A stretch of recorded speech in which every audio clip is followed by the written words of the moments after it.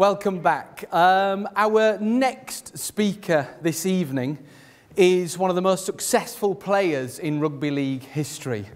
And due to that, I'm pretty sure he doesn't really need an introduction. He has 9 Super League titles and 4 Challenge Cup winners' medals to his name.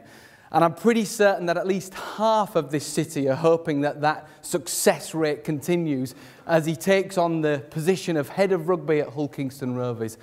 Ladies and gentlemen, to take us through his no white flag talk, it's Jamie Peacock.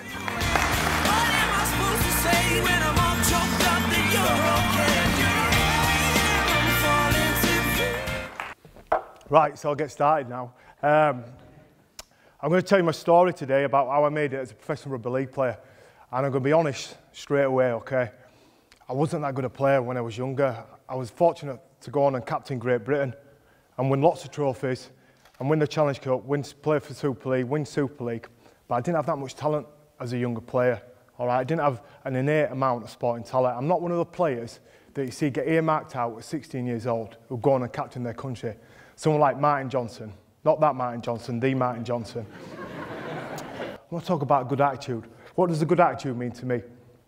So, to be a rugby league player, right, you have to be very, very fit. We spend a lot of time at training being told to run certain distances by our strength and conditioning coach.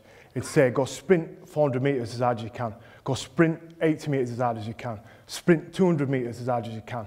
And I reckon the toughest distance to run as hard as you possibly can is 400 metres. He said, go sprint 400 metres as hard as you can. You've got 8 of those today.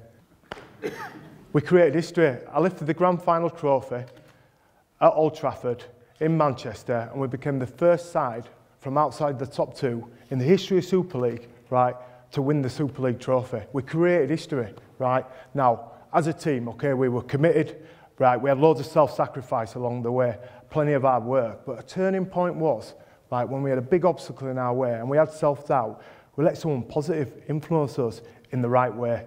And it allowed us to do something no other team had ever done before. Now that stuck with me for the rest of my playing career. At any moment I had any self-doubt, at any moment someone gave me some negativity, I used to think back to the letter and let someone positive influence me. And I think it's the same for every one of us. We all have moments where we're pushing ourselves. You've got to let positive people influence you in whatever you try and do.